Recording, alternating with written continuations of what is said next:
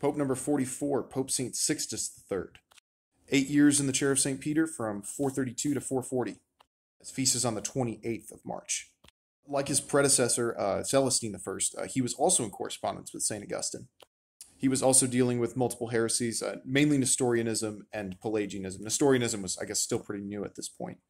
He had a more conciliatory approach to heretics than some of his predecessors, so a lot of people assume that he actually had leanings toward those heresies.